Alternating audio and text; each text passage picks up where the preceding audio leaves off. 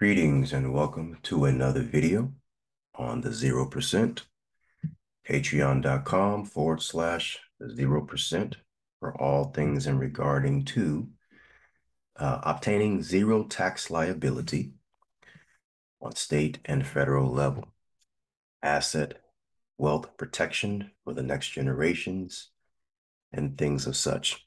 I wanted to go over a little bit of information today in regards to birth certificate authentication.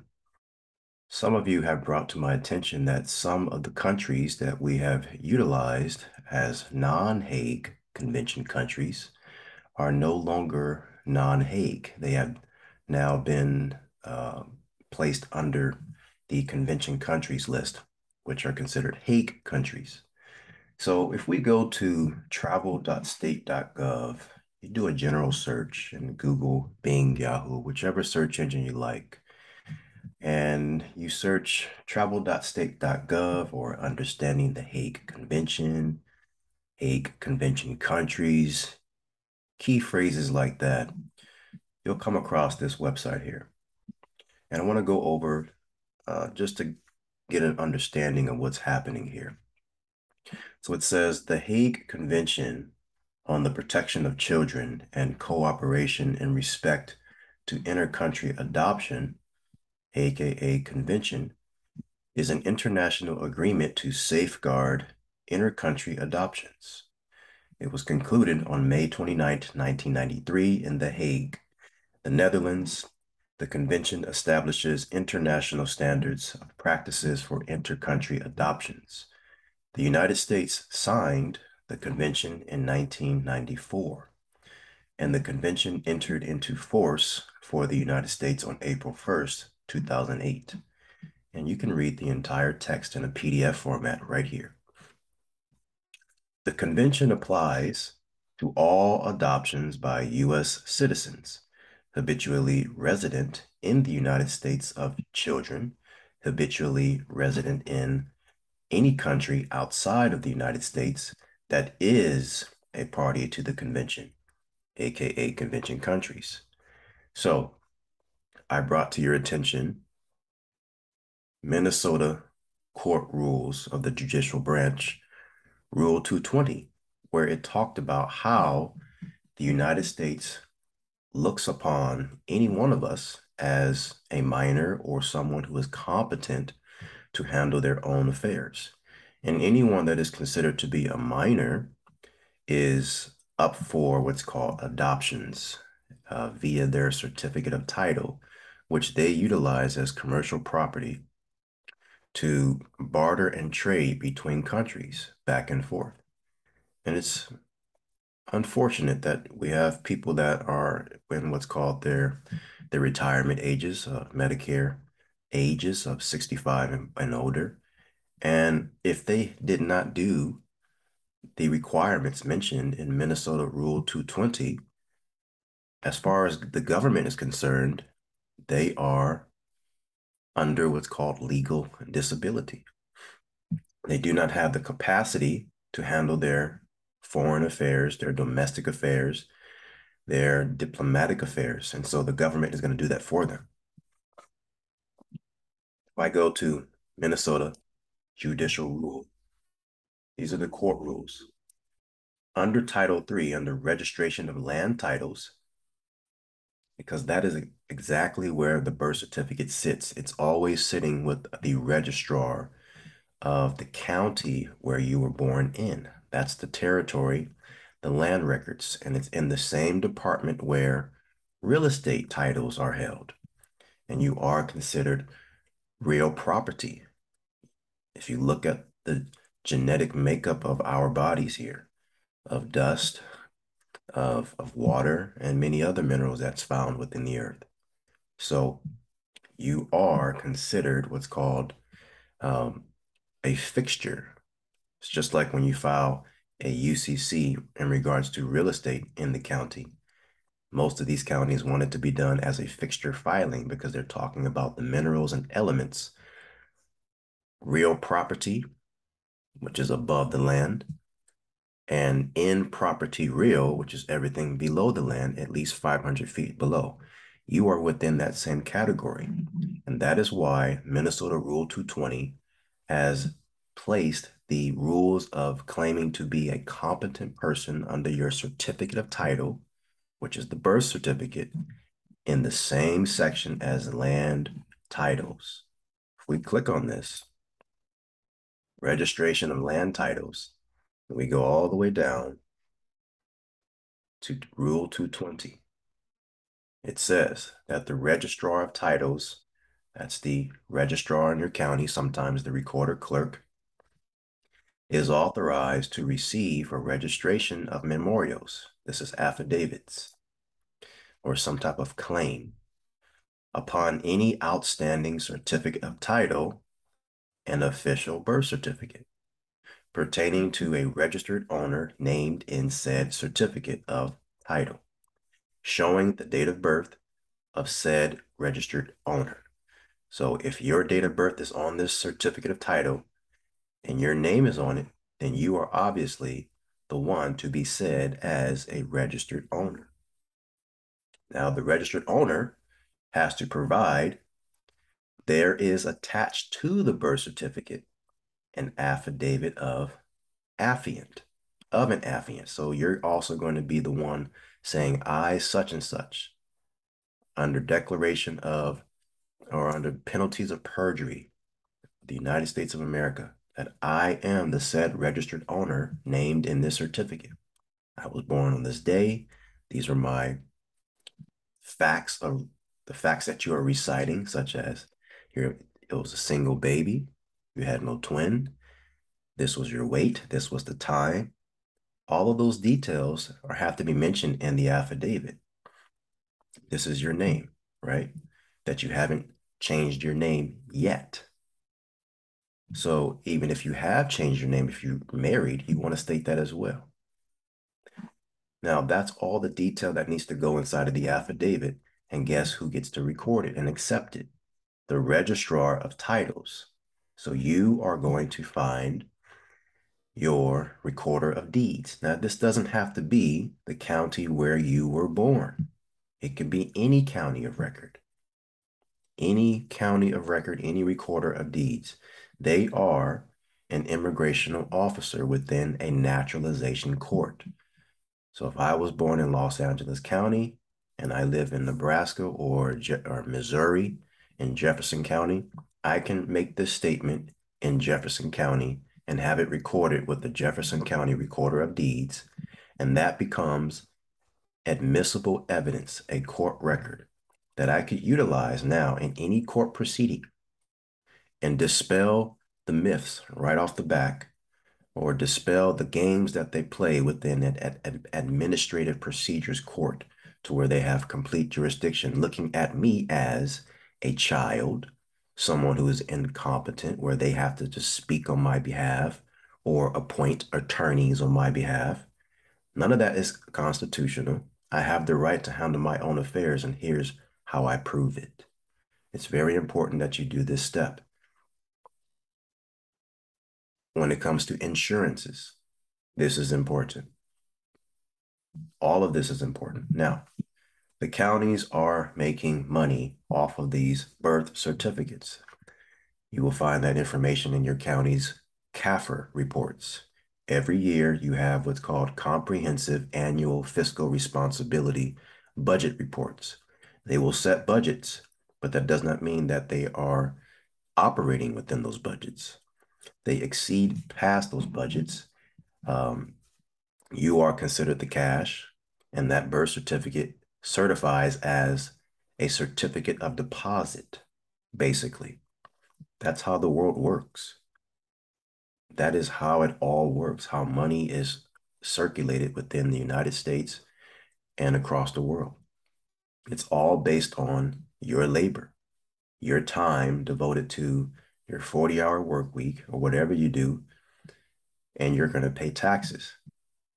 So it talked about being outside of the United States. We have a list of countries that are not yet a part of the convention countries, but there are some. For the longest time, we look at the list, these are the countries that you do not want to use when you're authenticating your birth certificate. You do not want to use any of these countries. For the longest time, we were using Thailand. It is now on here. We cannot use Thailand. You can use Taiwan. Guess what else you can use? You can use Morocco. I talked about that in the past where Morocco, this is still under the control of Morocco, under the Sultan, the United States of America. They were the first country to be recognized. Morocco recognized the United States first back in 1777. So do not use any of these countries when you're proceeding to doing your birth certificate authentication. Now, let's go back for a minute. The United States, what is that? Let me go back and read. The convention applies to all adoptions by U.S. citizens habitually resident in the United States of children habitually resident in any country outside the United States that is a party to the convention. Now, I was born in California, the territory of California, the island of Khalifa. That's what it was before it was merged with Nevada and Arizona and Oregon, of course. But I am an inhabitant of the territory of Khalifa.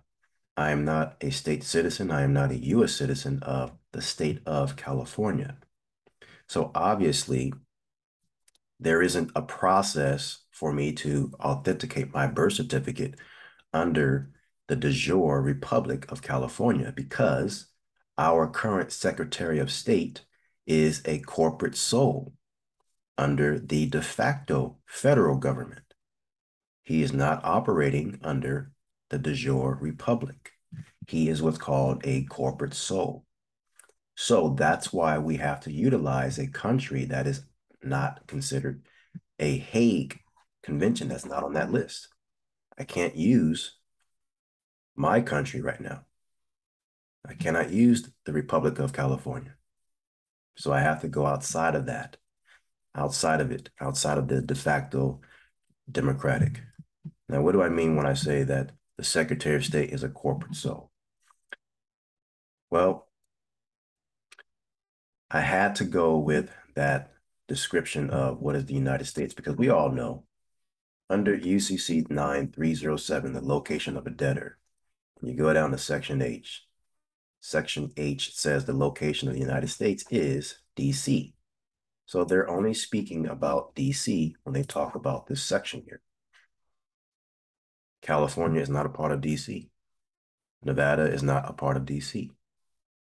However, because of the cession laws, the Act of Cession, California has ceded over their jurisdiction over to DC and have become the state of California. So I have to go outside the state of California to authenticate. Let's say I chose Taiwan. That's great. But the California Secretary of State is considered a corporation sole. What is that? A corporation sole is a legal entity consisting of a single sole incorporated office occupied by a single sole natural person. So the legal entity is occupied by a natural person. A natural person is an express trust. That's what we teach. Placing all of your property under the express trust, a natural person that has higher standing over a legal fictitious entity. Let's continue. This structure allows corporations, often religious corporations or commonwealths, governments, to pass without interruption from one office holder to the next, giving positions legal continuity with subsequent office holders having identical powers and possessions to their predecessors. That means that whoever is the corporation sole, there is someone above him. I hope you guys are catching this. A corporation sole is one of two types of corporation. the other being a corporation aggregate. Let's go down to where it says ecclesiastical origins. Most corporation souls are church related. For example, the Archbishop of Canterbury, although some political offices of the United Kingdom, many times, many of the secretaries of states of Canada and the United States are corporation souls. They just said that all Secretary of States of the entire North America continent, including Canada, are under the church. They're corporation souls under the church. Now, we're talking about archbishops here. What is the only church in the world that has those titles within their church community? That's the Roman Catholic Church. If you go down, it says the concept of corporation soul originated as a means for orderly transfers of ecclesiastical property, serving to keep the title within the denomination or religious society. You have a religious title if you have a birth certificate and the name is registered under the Secretary of State. It says the state of California, the state of Nevada. The secretary works for that.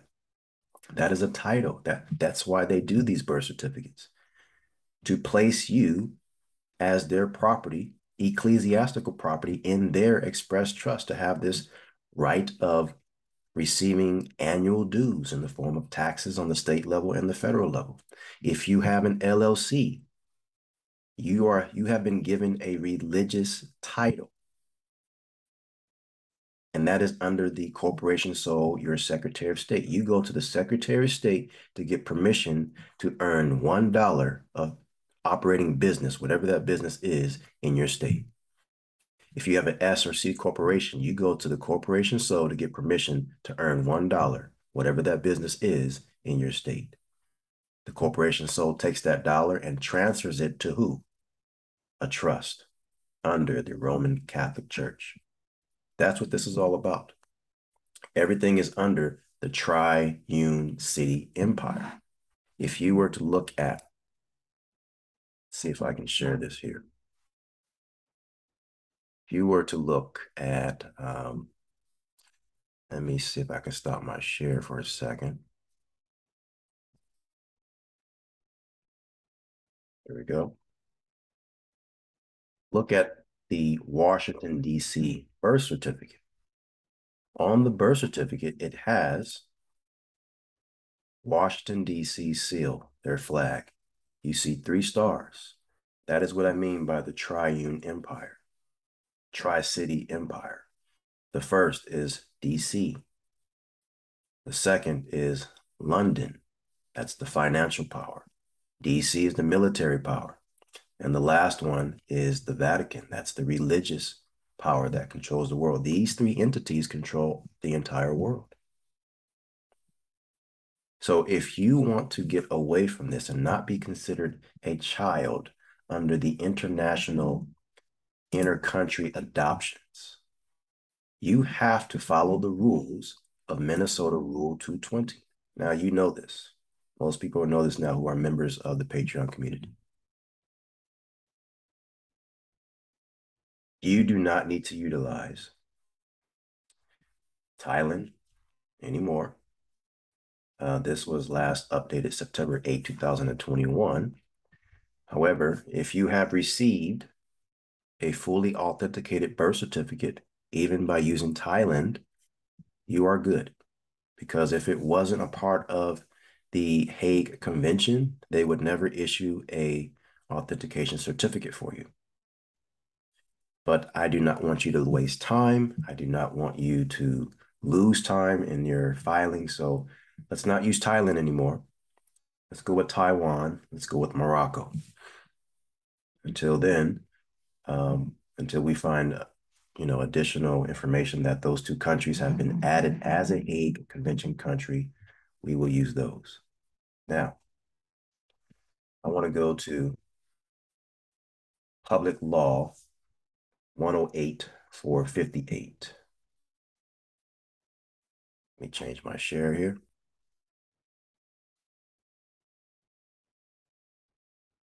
Public Law 108-458. Go down.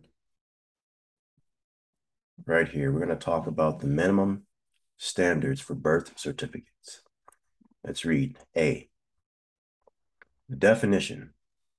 In this section, enacting this note and repealing provisions set out as a note below, the term birth certificate means a certificate of birth. In London, they don't call this BIRTH. It is BERTH, birth as in cargo delivery from a ship on the water. That's the connection to maritime admiralty law. Number one, birth certificate means for an individual, regardless of where born, A, who is a citizen or national of the United States at birth, and B, A does not apply to us, B, whose birth is registered in the United States. It is. That's why we can never change the makeup of what that entity is on the birth certificate. You can never change it.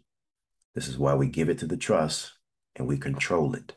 We take it out of their hands and we utilize it for our benefit, for our wealth preservation.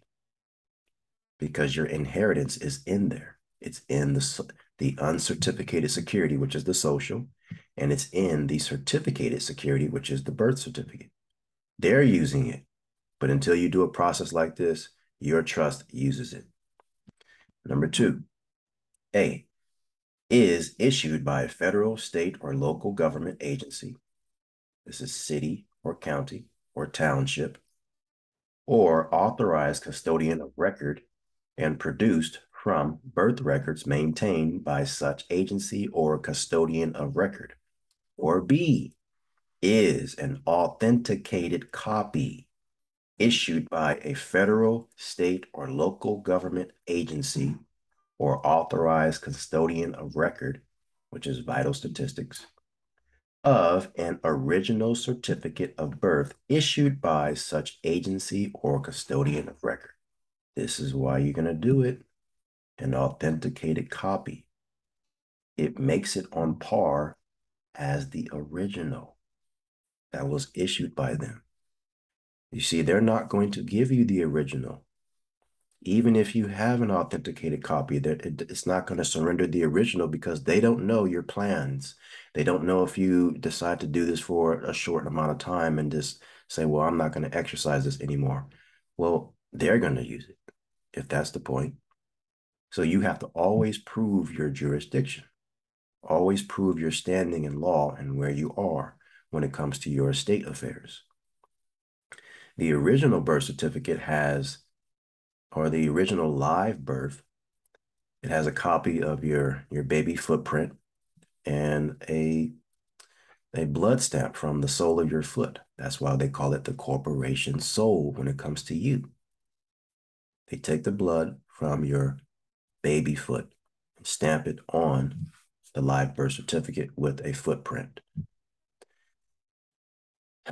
It seems to be almost ritualistic what they do. And there is a lot of magic involved in that. MAIGICK. However, it is what it is. We couldn't stop it. We were born. Our parents didn't know what they were doing. So I want you to understand something. If we go down to, I'm going to talk about the grants that the states utilize when it comes to birth certificates. If we look at number 5 here, it says the extension. No, let's go back up right here. Section 3, minimum standards. Not later than 1 year after the date of enactment of this act, which is December 17, 2004, the Secretary of Health and Human Services shall, by regulation, establish minimum standards for birth certificates for use by federal agencies for official purposes that, at a minimum, shall require certification of the birth certificate by the state or local government custodian of record that issued the certificate and shall require the use of safety paper. This is banknote paper. Security features that you may find on checks and currency that we circulate. Or an alternative, equally secure medium, the seal of the issuing custodian of record and other features designated or designed to prevent tampering, counterfeiting, or otherwise duplicating the birth certificate for fraudulent purposes. Let's go down. Now they mentioned which department? The Secretary of Health and Human Services. If you recall in another video that we went over, we discovered that this department is created by who? The executive branch.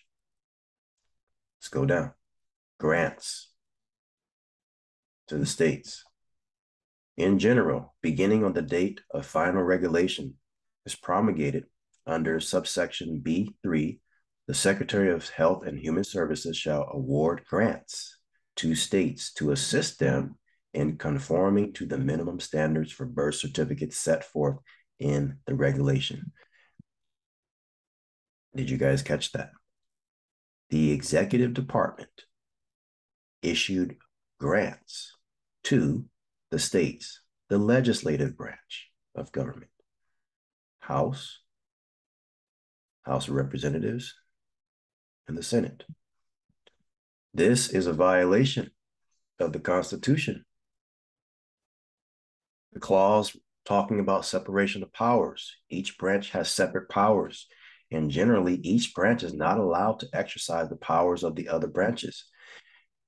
They are benefiting, federal and state, they are benefiting from the checks and balances that's not taking place because we're not calling them out on it, but they're benefiting from the money that's being generated, hypothecation on those certificates of birth, those CDs. It's a major lawsuit if you can call them out on it. I wouldn't call them out on it individually. It would take an actual group of people, an actual group of express trust coming together to form a confederation and to close this out. That's how you would have to do it.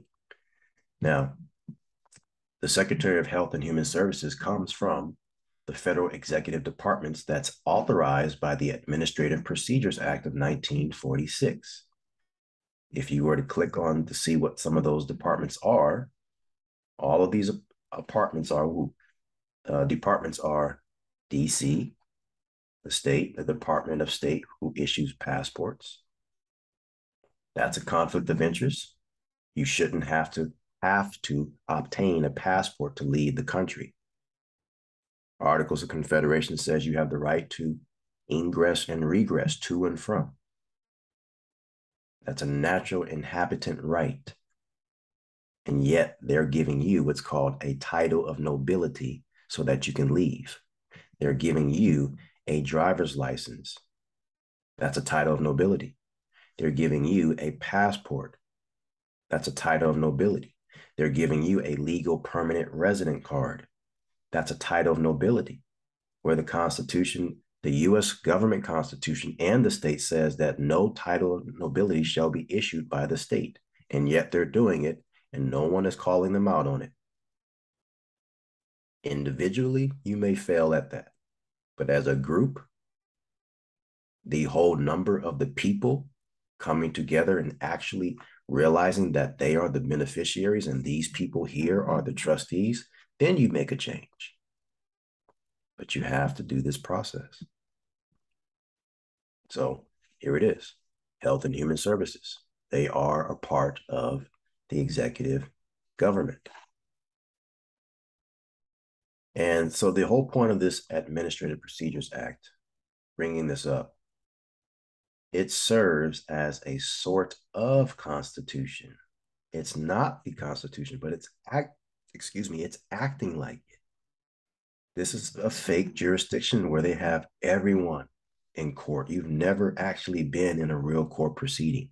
You've always been under the abuse and neglect court system that's authorized by the APA. It's a sort of constitution, trial-like procedures. No real court. is happening. And most people understand that the real court is the common law court, but no one knows how to activate it. It's there. It's there. The court that you're in, which is an administrative procedures proceeding, you're in it. You just have to activate it. There's certain ways to do that with your paperwork and by what you say. And then you'll find yourself in a common law court where the Constitution can now come in and give you a fair trial. Separation of powers is where they have it. Every Secretary of State is what's called a corporation sole under the Vatican. They're taking your property under ecclesiastical rights, the laws of ecclesiastical rights. You have the power to stop that. This is why when you have an LLC or corporation, I tell you guys to do your articles over and make the express trust a natural person, the owner, the sole member of that LLC or corporation. And then you list yourself as a manager. You work on behalf of the express trust. You owe permanent allegiance to the express trust. And when they see that, they have to treat you the same way the Secretary of State is being treated by the one above him. Monkey see, monkey do. Okay. Now, when you do your birth certificates going forward for all new people coming in to do this, this is the list that you want to stay away from. You do not want to use these countries. I say always come to this website here, travel.state.gov, to get an up-to-date version of that. Here you can click this icon, which will allow you to download an Excel spreadsheet of this.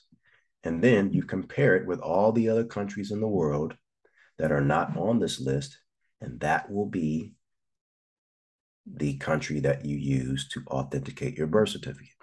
As I said before, look at your birth certificate. Look at it. If it looks anything like this, you go directly to the Secretary of State, find their forms online, and begin the process. When that comes back, you move on to the Department of State and finalize it there. But if you have anything on your birth certificate that shows, it doesn't say the state of California, it doesn't say your state, it just says a public health officer. If the certificate was issued by a public health officer, usually a physician, then you need to go directly to the county where that public health officer has sworn in, and you need to obtain what's called certificate of exemplification. Exemplification is the first step for you. Then you can move forward to the state and then the U.S. Department of State. All right. So you probably didn't see what I was showing you there. Let me go back to it just in case. Back to this birth certificate. See here, it says the Department of Health. But it does say the District of Columbia.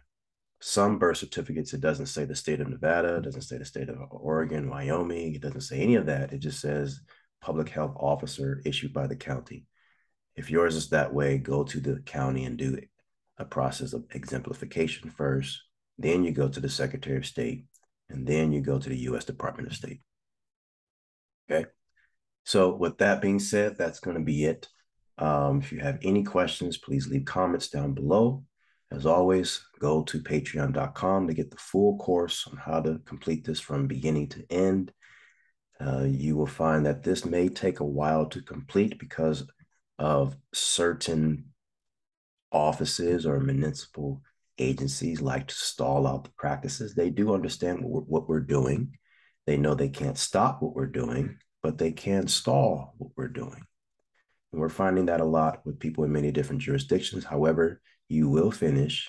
You will get to the level where you have zero tax liability on every level of government. I don't care if you're an employee or if you're self-employed or you have your own business. It does not matter. You will obtain that. And as you have seen, that this here, the list of countries It is growing. They are slowly adding a lot of countries into the Hague Convention. And when that happens, when it's all done, they are going to shut down the ability of you calling the IRS at that specific number, the international hotline, to obtain your tax exempt number for the trust. There will be a day where they shut that down. I don't know when that will be, but there will be a day when they shut that down.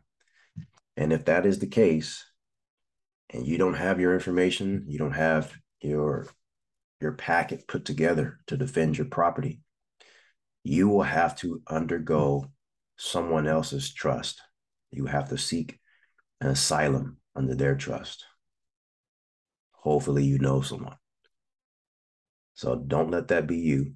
Get this done. It is your responsibility. With that being said, I'll see you guys next time. Take care.